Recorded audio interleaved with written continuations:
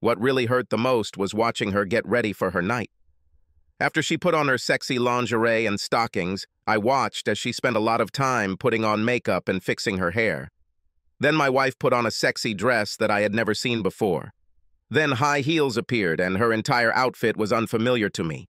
I felt betrayal, jealousy, and anger well up deep within me. She did all this for Mark Diamond, her boss, not for me.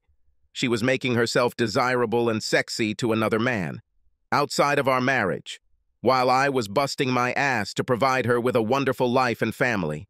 All this was incomprehensible. Our sex life was amazing. Jessica was always attentive and never hid anything. She always made me feel loved, so there was no reason not to trust her. After 20 years of marriage, I knew her and never thought that she could cheat on our marriage. Except for that one night a month ago at her company's dinner, when her boss, Mark Diamond, managing partner of the law firm, paid more attention to Jessica than I wanted. And there was a smirk that I caught when he looked at me after dancing with my wife, who gave me a hint. For some reason, I had a bad feeling that was bothering me, and it got much worse when I told Jessica about it the next day. The way she stood up for him and tried to make me feel like I was overreacting confirmed my suspicions. Too many late meetings and missed lunches suddenly register as a red flag that I need to address immediately. The more I thought, the more furious I became. Jessica is Mark's personal assistant. Mark is the managing partner of a prestigious law firm. He is one of those guys who loves to flaunt his success with expensive cars, jewelry, a luxurious lifestyle, and his young trophy wife, Stella. She was a young, 30-year-old, extremely sexy girl for whom he exchanged his ex-wife of 20 years. Mark likes to make jokes at other people's expense, and I remember him making fun of my work on one of our walks. You see, I sell screws and fasteners to large retail stores. It's not a glamorous job, but I made over $200,000 a year, which provided a good living for my family. I gave Jessica everything she wanted and was able to pay for our daughter Sarah's college education. She was now in her second year. We also live in a pleasant community with good friends and a comfortable lifestyle. Of course, I wasn't a power broker and I didn't make $1 million a year like Mark, but we were happy. At least that's what I thought. Anyway, the night he decided to mock my work in front of my wife and others, I was pissed off not only because he was an arrogant asshole, but also because of the way my wife defended him after I was pissed off about being humiliated in front of her and others. So, Johnny, how's it going with the nuts and bolts? It must be fun working at Home Depot every day. When I saw Jessica laughing, my blood boiled and I left without saying a word. To her credit, Jessica came over and asked me what was wrong. When I told her this, she tried to make light of it. "Oh, baby, he's just kidding. He loves to have fun. You shouldn't take everything so personally. Come with me. He's a really good guy." Against my better judgment, I stayed at dinner for the rest of the evening. Looking back, I realize I should have seen the signs. But now I realize I may have missed some red flags. Damn it, I'm not a fool and I wouldn't sit quietly. I can understand other people's attraction to Mark. He's the alpha, the big, strong, good-looking man, the wealthy partner of the firm, the one everyone wants to be around. And Jessica was his closest ally at the firm, his valued and trusted right hand. Everything was going well. It didn't matter that he had a younger, sexier wife. For an asshole like Mark, he wanted it all, and laying claim to someone else's wife was definitely on his list. Well, over the next week I acted quickly to find out if I was crazy or if my intuition was correct. After 6 audio recording devices and 5 video cameras arrived, I began to implement my plan of action. The first video camera was installed in the smoke detector on the ceiling of our bedroom. The next 2 cameras were placed at different angles of the bedroom to capture the full view. I placed the rest in the master bathroom and living room. All of the camcorders had live streaming capability, up to 8K, recording and wireless connectivity to a dedicated computer I set up in the attic, all remotely controlled via a phone app. Besides the video, the audio devices were unique. One of the audio devices was encased in a pen, which I placed next to the kitchen phone, and the other I discreetly placed in her car. I put other standard recording devices in her 3 favorite purses and 1 behind our bed. With this overlay, I should be able to capture at least 90% of her conversations and any activity in the house. I had a bad feeling about the next week as I got ready to travel on business. As always, Jessica was loving and rocked my world in bed, just like every time I went on a trip. She always started with lots of kisses and sweet talk, telling me how much she loved me and wanted me. Her closeness and love were something I always treasured, and she never let me down. I love you so much, and I love making love to you, honey. With tears in her eyes, she looked at me, smiling, and said, I love you too, baby. You are amazing, and I will love you forever. It was an amazing night, and I felt so close and in love with this woman that I knew there was no way she could be unfaithful, and I almost gave up on my spying plan. Luckily, I left everything as it was and set out on my 2-night trip this week. I wanted to give her enough time in case something happened. We kissed goodbye, and by 6 p.m. I was on my way for the 3-hour drive to the hotel. The trip allowed me to replay the last 6 months of trying to find something else to do. But other than 2 scenes with her boss, that smirk and his attempt to humiliate me, nothing changed, and a smile appeared on my face when I realized that I was being stupid and paranoid. When I finally arrived at the hotel, I checked into my room and turned on my laptop, relaxing on the king-size bed. This took a few minutes, and I checked my email for any work messages and then clicked on the link to the server in my attic to view the last 3 hours. I knew there wouldn't be much to see, but I needed to test the remote access system. I played the video at 3x speed until I saw my wife in the bedroom and then returned it to normal speed to enjoy watching my beautiful, sexy wife making a phone call. What I didn't expect was the phone conversation with Mark an hour after I left. The video camera captured the audio as I watched her lying on the bed, talking to her boss. I could only hear her part of the conversation as I watched and listened to the videotape. Hello, honey. He left, and I'm all alone. Yes, this time for 2 nights. When can you come? Won't your wife ask where you're going? Oh my God, this is great. Can you spend the night with me? I really want to wake up next to you. Oh yes, of course. I'm all yours, baby. Then what time will you be here? Okay, see you soon. I love you, baby. I sat there in shock. We just made the most passionate love. She came at least 4 times and told me that she loved me. Now, an hour later, she invites him to spend the night with her. Who was this woman?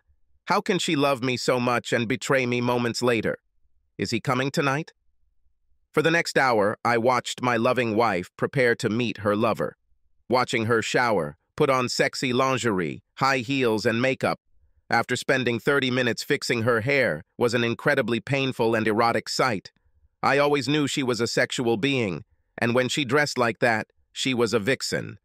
The problem was that she never dressed like that for me.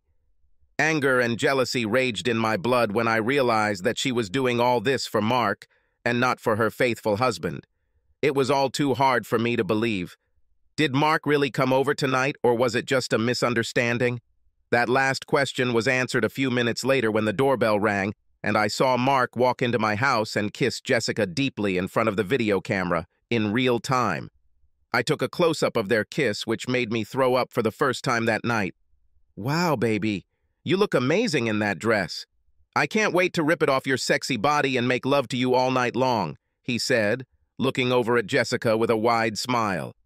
The exchange between them made me angry, but that anger turned into incredible pain when I saw her take his hand and lead him into our bedroom. The pain got worse as I watched her undress him, and he stood there with that stupid smile on his face.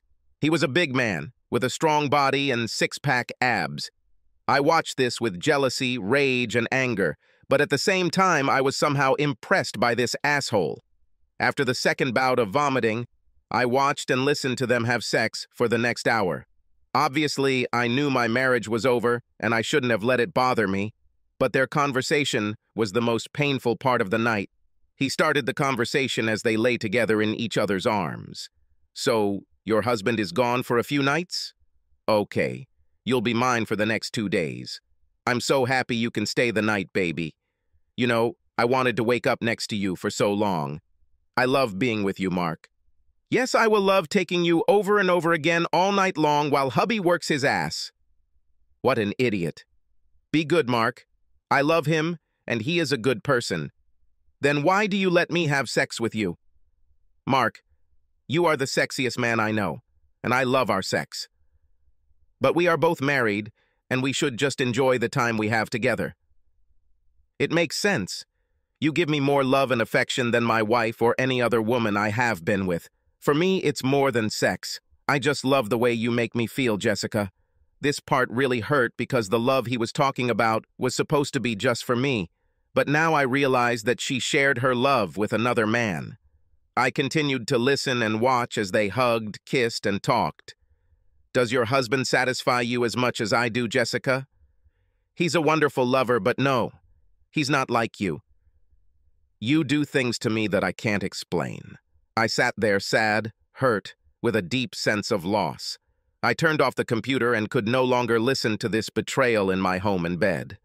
After several hours of insomnia and struggling with my anger, I realized that there would be a lot of pain and revenge in my future. When I returned home, everything was fine. Complete love and respect, as if nothing had happened. Jessica greeted me with a big hug and lots of kisses. She acted as usual, as if nothing had happened while I was gone. Instead of the love I had always felt for her, I now felt disgust and shuddered at her kiss. I did a great job as an actor and acted as normal as possible. I collected all the recordings and videos together, made copies to the cloud as a backup, and created an encrypted file on my computer. Over the next 2 weeks, I made sure every second Jessica spent with me counted. I kept her busy and didn't give them any opportunity for quickies or late-night sex. She even asked me when my next trip was planned. They clearly wanted me to leave, and one morning I overheard their conversation while she was driving to work. When will your husband leave town again? I'm not sure, but I'll find out. It's gotta happen soon, baby. Knowing this, I planned the trip for one night to make sure he would come while I was gone. The plan was taking shape. That same evening, while I was watching a movie on TV, my cheating wife asked, "Darling, when is your next trip?" I tried to control my anger and replied, "Honey, are you trying to get rid of me? Do you have a secret lover who comes when I'm not there?" I said in a joking voice. She didn't lose her rhythm and didn't show any signs of guilt. "Do not be silly. I like it when you're home. I hope you don't have to leave, and I'm wondering if your travel has been cut back." "No, sorry, honey. My job still requires me to travel. Yes, I have an evening appointment next Tuesday, and I'll be back sometime on Wednesday." She said in a convincing tone, "I hate it when you leave. I wish you didn't have to travel like that. I miss you so much when you're gone." Then she came over, hugged me, kissed me deeply, and made me feel more love than I can explain. When I realized that she was giving the same love to another man, I wanted to scream and throw her to the floor, but I kept my appearance and continued to work as usual, knowing that next week my plan would be put into action. On Tuesday, I packed up for the trip, and Jessica and I had our last session of lovemaking. After tonight, there will be no more us. She kissed me wonderfully before I left that night, and I wondered if she had seen the sadness in my eyes when I looked at her one last time. I saw her expression change, and I wasn't sure what she was thinking. Instead of leaving town, I returned to my office and parked my car. I then returned to my desk to work late, which was not unusual, and the few people who were there never questioned my arrival. At approximately 7:30, the video camera turned on as Mark entered my house and tenderly kissed my soon-to-be ex-wife again. It was showtime. Disabling video camera using a phone app, I put my cell phone in a drawer because I didn't want the GPS to follow me during my trip. I quietly left the office, went to the trunk of my car, and took out a folding electric bike. The electric motor allowed it to reach speeds of up to 30 miles per hour and a range of up to 50 miles on a single charge. I put on a black hoodie, looked around to make sure no one had noticed, and went on a 12-mile trip back to your home. My idea for the bike was stealth. This allowed me to return home quietly and unnoticed within 20 minutes. I parked my bike behind the house and walked through the back sliding door, which I had set to stay open. Once inside, I stood quietly to make sure I wasn't discovered and listened for sounds coming from the bedroom. After I was sure that they were going to do this and my arrival was not revealed, I went to the closet where I had put the short-barreled shotgun and aluminum bat and carried them into the bedroom. I carefully placed the shotgun along the wall outside the bedroom, picked up the bat, and quietly opened the door to the candlelit room. Because they made so much noise, they didn't hear a sound or see a shadow when I walked the short distance to the bed. I didn't hesitate and delivered a strong blow to the side of his head. The dull sound of metal hitting flesh was drowned out only by the sound of the 250-pound beast hitting the floor. While he was going down to the floor, I grabbed the shotgun and turned on the light. Then Jessica realized what was happening. Looks like stunned and in shock, she screamed, "Oh God, no, please no. This can't be true. Why are you here? You should be away. Why are you with another man in my bed? That's a better question. Now shut the fuck up and pay attention." The big man was semi-conscious and now sat against the wall, with blood dripping from a 6-inch wound caused by a metal bat.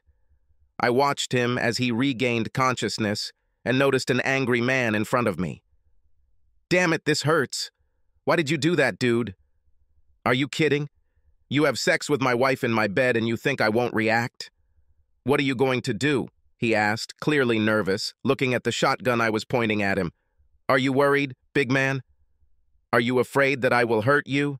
I know what you two did behind my back, and today is payback. I'm going to kill you, Mark. Tonight you will die," teased I. I continued, "Everything you worked for will disappear. I hope it was worth it, asshole.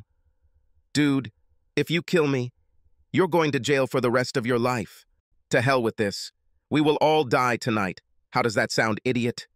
I wanted to put the fear of God into both of them, and of course I had no plans to kill anyone, but it was nice to see how scared they were. I behaved excitedly, scaring them both. Jessica was crying, curled up and trying to cover her naked body with a sheet. "Baby, please don't do anything stupid. I love you, I really do. Put the shotgun down, and let's talk about this." With an evil grin, I pointed the shotgun at her. "Shut the fuck up. This is because you wanted adventures outside of our marriage. Whatever happens tonight is all your work." They knew they were in trouble and knew they had to calm me down or I would kill everyone. The custom-made loads in the shotgun consisted of 25% salt and 75% capsicum oleoresin, which was used in pepper spray. I didn't intend to kill anyone, but rather to cause him enough pain and maybe a little damage to his genitals to last him a lifetime. I didn't intend to go to jail, and I won't kill anyone today. But since no one knew this, I wanted to seriously scare them, so that these emotions would last a long time, and they would never forget this night. After Big Mark recovered from the blow to the head, he became bolder and decided to rush at me and try to disarm me, and I was waiting for this to happen. As soon as he made his move, he exposed himself, and I unloaded the first round. The explosion was loud, but his screams were even louder. He couldn't see or breathe without suffocating, and the pain was unlike anything he'd ever experienced. A few minutes later, as he sat there, writhing in pain and bleeding, I explained how it would work. I gave the big man a kick to get his attention, all the while looking at my soon-to-be ex-wife. "Listen to me, and you too, my cheating wife. I'll leave in a few minutes, and you take this loser to the emergency room before he bleeds out. You won't call 911, but you will take him in your car to the hospital. You won't tell anyone how this happened or that I was involved in it. In fact, you'll tell anyone who asks that I had no idea about your affair. If any of you tell them that I was involved or knew about your adultery, then the video, audio, and photos that I collected will go to the asshole's wife and partners at the firm. Plus, everyone you know will be sent a link to a website I created with over 2 hours of your sex scenes. I don't care what lies you come up with for the police, but you won't mention my name, and you'll insist that I know nothing about anything related to this. You won't fire my ex-wife. She will need this job as soon as the divorce is final. If you come after me or she refuses the divorce proposal, everything will come out. At this point, it won't matter who gets burned. Get him to the hospital before he bleeds and remember what I said. I left the same way I came in, fixing the lock and closing the door. I put the bat and shotgun in the bat bag and slung it over my shoulder. I quietly headed out of the area. While riding my bike back to my office, I threw the bat and shotgun into different parts of the river. I then took off the surgical gloves I was wearing and threw them away before returning. Back at my office, I put the bike back in the car and was back at my desk by 9 a.m. I then went on my trip, saying goodbye to some IT employees who were working late. As far as anyone knew, my car never left the lot, and I sat at my desk all evening. It would be their word against mine, with no evidence if they ever accused me. Mark underwent surgery. He had to shave his head to get 18 stitches because he suffered a concussion from the blow. The story he told was that the last thing he remembered was walking home to his personal assistant with some paperwork and then ending up in the hospital.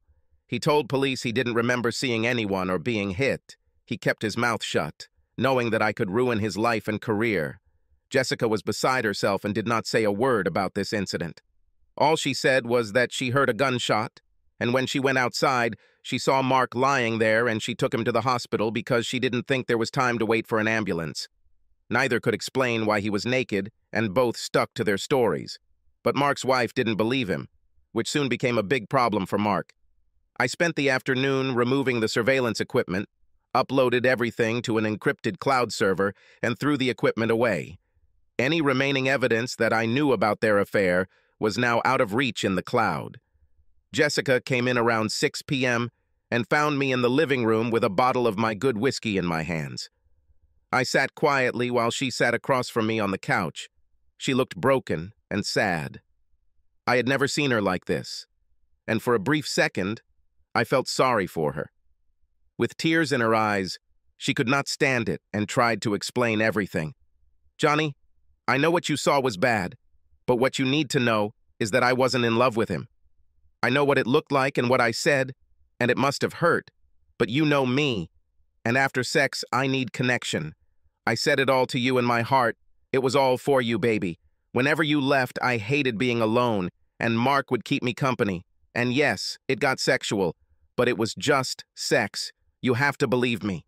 My mouth was wide open in amazement at the incomprehensible excuse she made.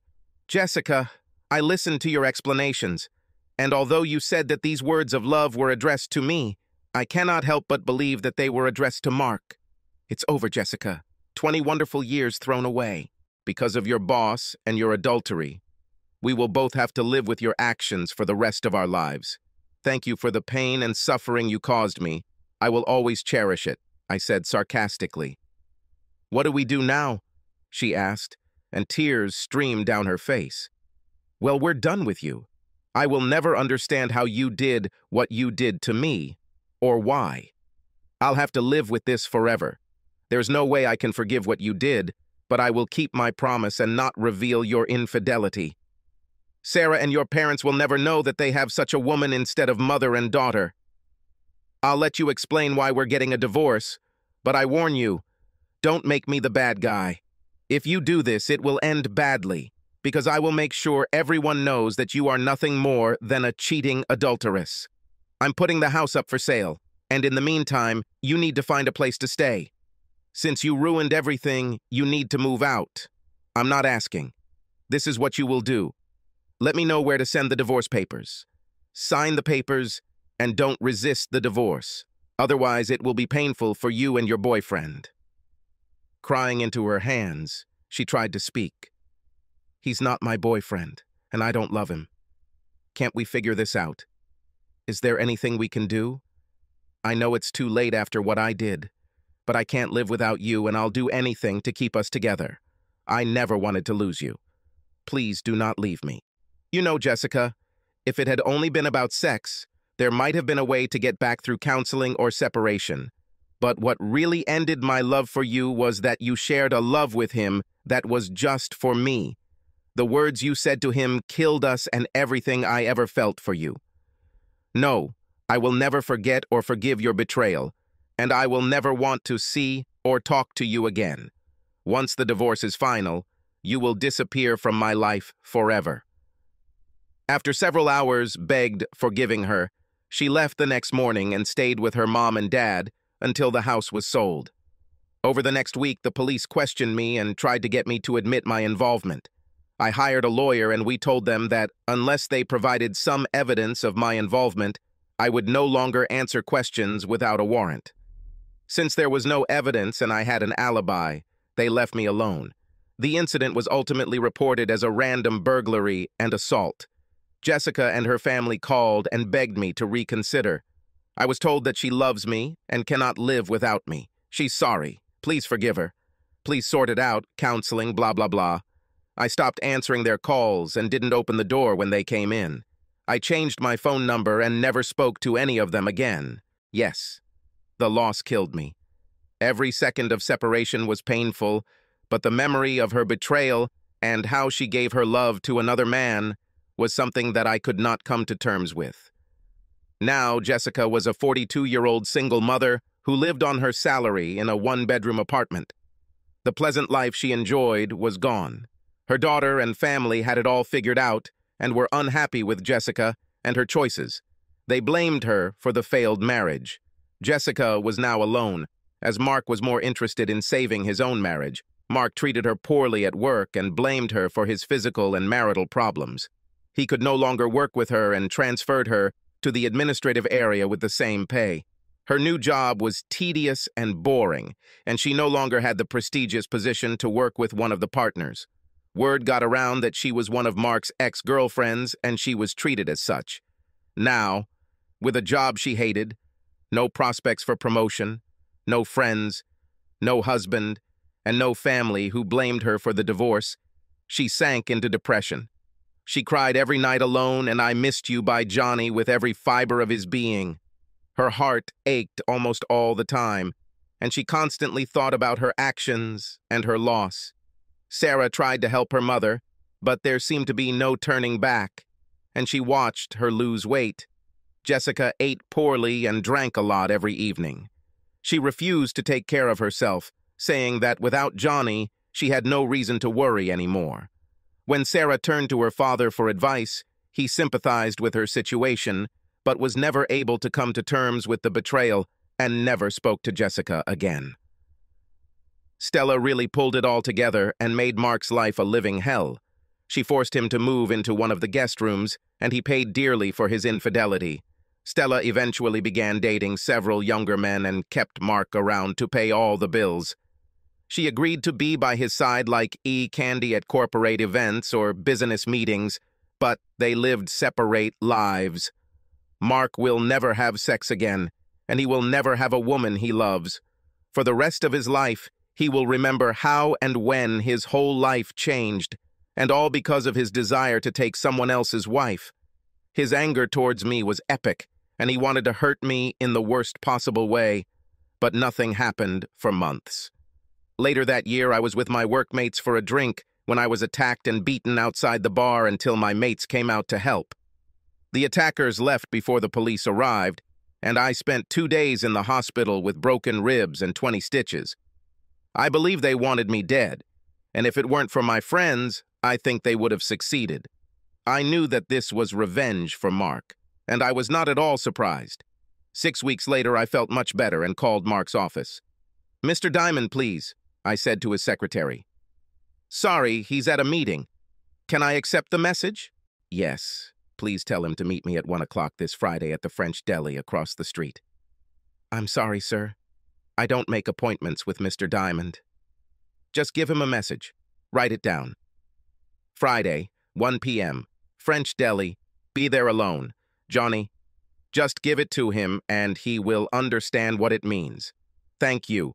I was sitting at the table facing the door when the asshole walked in alone. He saw me and came to the table. "Sit down," I said.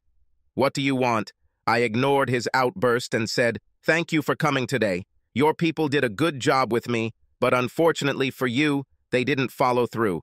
Because you did not heed my warning of any revenge against me or my family, you forced me to act." I handed him a folded piece of paper and said, Here is a link to a website that is currently created just for you, asshole. Don't bother trying to shut it down, as it operates from Syria with 3 backup servers in different locations.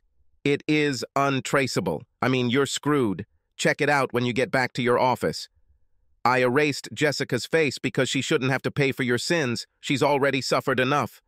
Now, after you look at the website, I want you to think about how your firm will perceive your actions, how your wife will react, how your children, friends, and family will feel after watching a 2-hour sex video.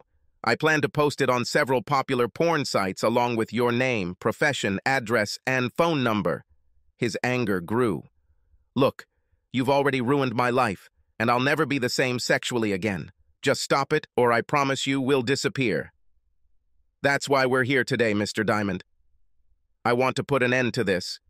You took away from me the most precious thing in my life, my wife. You've ruined our 20-year marriage, and I can't let you go free. I risk being killed, as you put it, but I intend to avenge the beating your people gave me. Okay, calm down. What do you want? 2 things that are not subject to discussion. You will stop any retaliation against me or anyone I know, including Jessica. You will deposit $1 million into this account by the end of the day on Friday. If the funds are not in the account by 9 p.m. on Friday, I will take action. I know what you're worth, and I also know what I can get in a lawsuit, so this paltry amount I'm asking should be considered a gift. If I agree, how do I know that you still won't destroy me? I am a man of my word, and you will have to trust me. I will say this. If you don't do this, then there is a 100% chance that this site will become famous by Saturday morning. I hope you suffer for the rest of your life for what you did to my happy marriage. The money was transferred, we sold the house, and divided the property. Jessica had enough money to live a comfortable life if she continued to work or found another husband. Mark kept her working as part of our deal, but they were never close again. Jessica never remarried, rarely dated, and lived with the pain she caused both men. She had lost her marriage and the love of the man she wanted to be with for the rest of her life, and now found herself alone and depressed. She died before her 50th birthday, a broken, sad woman. Only her daughter, Sarah, was present at the ceremony to scatter the ashes. Joni continued to work for several more years and read to a small town on the ocean. He married a nice woman who liked him mentally and sexually, but he could never replace the special love that only Jessica could give him. He never spoke to her again and only heard about her from Sarah, whom he adored. They talked every day and remained close, but Sarah rarely mentioned her mother because she knew her father still loved her and did not want to awaken his pain. Jessica's death saddened him, but it also brought final relief to the deep sadness he had kept locked away. Subscribe to our channel so that your second chaff doesn't cheat on you, and go ahead and listen to the next story, because this story is nothing compared to the next one.